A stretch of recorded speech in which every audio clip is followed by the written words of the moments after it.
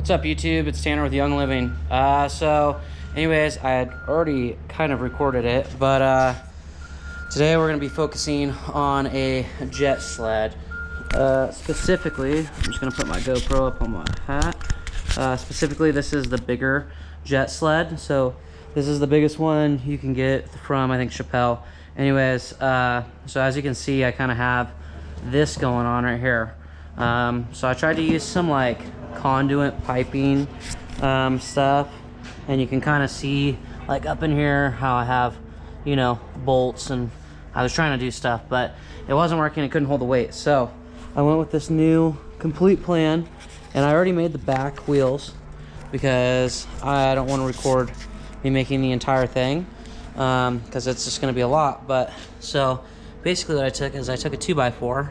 This is 34 inches, 34 inch 2x4. I took some 1/2 inch little copper fittings right here, boom, boom, boom, just to kind of hold this if it does, in fact, any way or form pop out.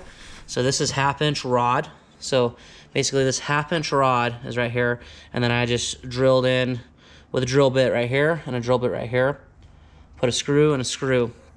And then I got these tires right here from Lowe's, and I just threw a washer. The other one on the back's a lot tighter. This one I'm gonna actually have to tighten up a little bit. And then basically right here, I put a pin, drilled a hole and put a pin. And so basically that holds it. And so I haven't done this side yet. I gotta go grab some more material, but I'm gonna go ahead and show you guys this way on this side how I did it. And then basically once this beam right here is created, then I put some eye hooks in the top and just put a ratchet strap over the top. So yes, you do lose a little bit of room, approximately 6 inches on this side, which I think I'm just gonna put like my blind bags and my shell belt and all my little things right there. And then you're gonna lose, you know, maybe not much, because this is actually the beveled side for the actual sled. So you're not gonna miss a ton of room there on either. And eventually I'm gonna throw some LED lights on the front. We're gonna have a video on that. And this thing's primarily for California refuge hunting, where you're on a lotto system and you basically gotta haul all your stuff out there as quick as possible and kind of try to beat people to certain holes.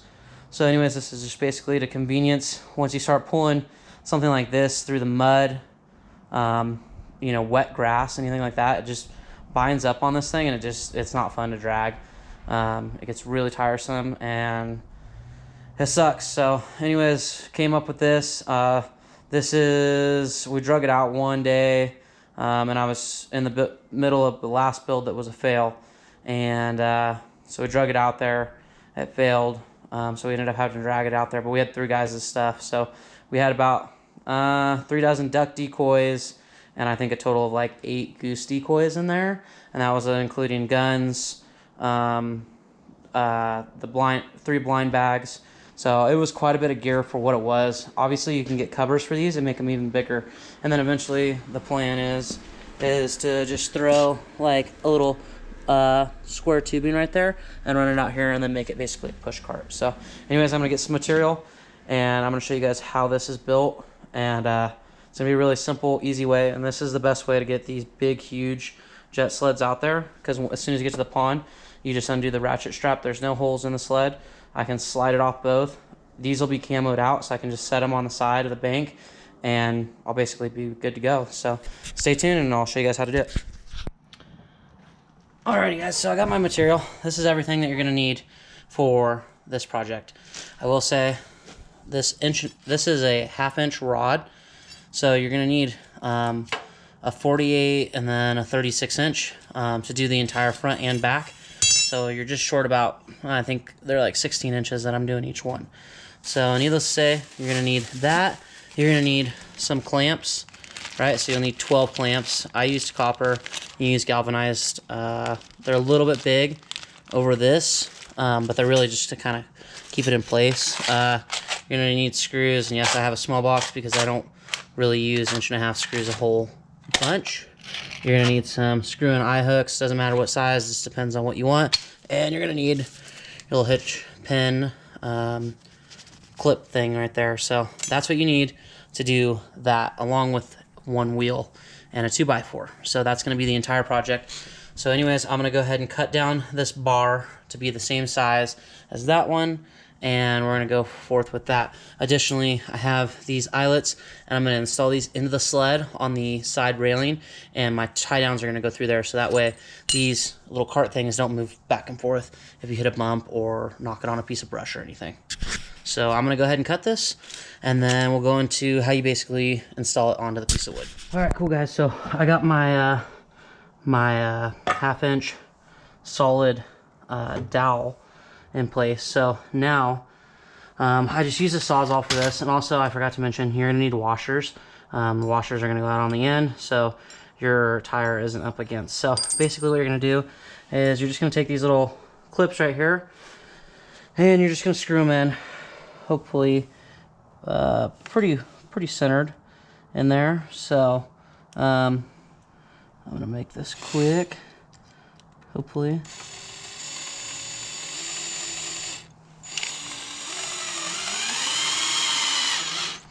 So one screw, and then you're just going to put this in. So basically, the way I've been doing it is just like this. So in the end, you're going to look like this. You're going to have one on the end, one in the center, and one on there. This isn't the focal point of the project. Maybe if you have a larger diameter bearing that you're going to be sticking in your wheel, then maybe you could use a bigger, you know, thicker, and these would actually support it somewhat.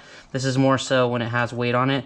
If it does have any sort of flex, this is going to kind of cradle it. So anyways, and it also makes it easier. So the plan is we're going to put a screw right here, and then we'll have another bracket right here, and we'll put another screw right there. So I'm going to get the rest of these brackets in, and then I'll show you the next process.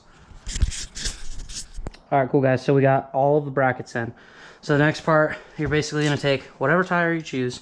These are just the ones I got. So you can put these in, and you're basically going to slide the tire on, right? So when you slide the tire on, you want to make sure that there's going to be enough room here on this back side, right? So when you have enough room on the back side, you're basically going to come back over here, and where it sits flush, you're just going to mark the rod, because you want to just make sure that that rod's right there. You can measure it, you can be fancy. That's the quick, down-to-earth, dirty way to do it. So anyways, mark that, and then you can remove your wire or your tire because you want it to be flat again, and you're just going to make sure that that's right up there on the edge. So the next process is you're going to drill a hole right here and a hole right here. So I'm going to actually move this bracket really quick, and then we'll go over through drilling the holes. And I just misgauged this, and I should have had it further down. So I'm going to fix that, and then we'll drill it out. All right, guys, so we're back. So I just moved that over. As you can see, there was an old hole, and there it is. I just like a little bit more room to work with because you are trying to drill this in. So anyways, I just took a drill bit. It depends on what screws you get, what size you need. So I'm not going to tell you you need to have this size or whatever, because it's going to vary for everybody that's making this project. So anyways, just take your drill, and you're going to drill right in there, and you're going to drill right in there. So I'm going to make the drills really quick, and then I'll show you the next step, since drilling is pretty boring. So anyways, hold tight, and you guys will see the next step. All right, guys, so I made my first hole. I forgot to kind of mention this part, but it's really easy. If when you make that first hole, you basically tack one screw in, and it's to make drilling the second hole a lot easier. So I'm going to drill this one, and then I'll show you the next step.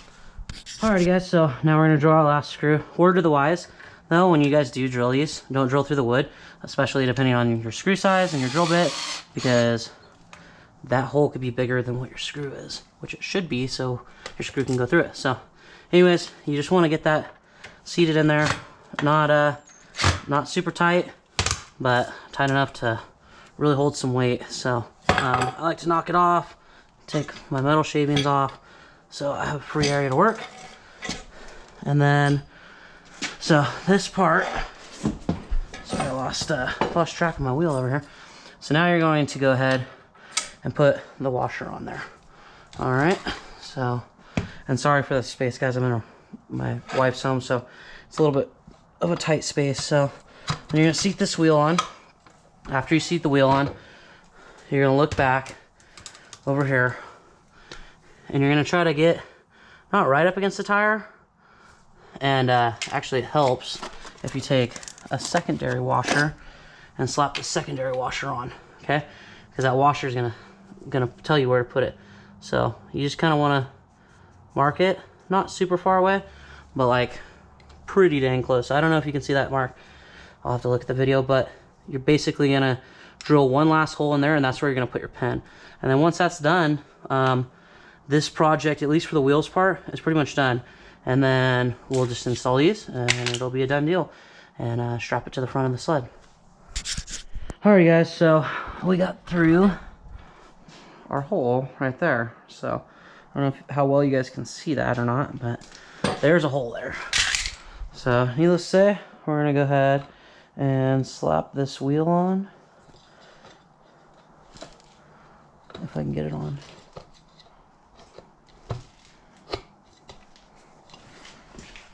And when you're first dealing with these, they kind of take a little bit of forcing them because they're, you know, rough on the edges and stuff when you first cut them. So we're gonna do that, and then we're gonna put our washer, and then super ill prepared, and I did not have my pen ready.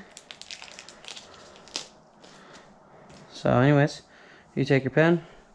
I don't know how well you guys can see that, but there's the hole right there, and you go like that. So has, I don't know if you guys can hear that, very minimal play, but it'll still run. So my plan is I'm gonna spray paint these all down at some point, not in this video, because it is March now and duck season's quite a ways away, so it's not priority. But I'm gonna paint all these down so that way this isn't rusting or anything like that. And then I'm basically gonna just put like a lithium grease where the bearings are rolling, just so the bearings stay fairly decent and fairly nice on that side of things. So the next process, and you know, people may have a different way of doing it or what have you, but you're basically just gonna want to go roughly like right here, where when the sled's on here, you're gonna have enough room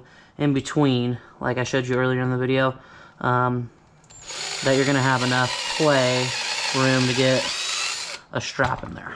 So you just do it on that side, and then I can assume kind of on this side. So you're gonna put those in, and then from that part, you're gonna go ahead and put your eyelets in. So these I found easiest or best to kind of screw in, and I'm sorry guys for the lighting, it finally got dark. So but you kind of screw that in, and then I just use one of my little bits right here to kind of tee it off, and then it just makes it easier to twist because they do get tight. And the drill bit with these, you're gonna want to undersize the size of the screw.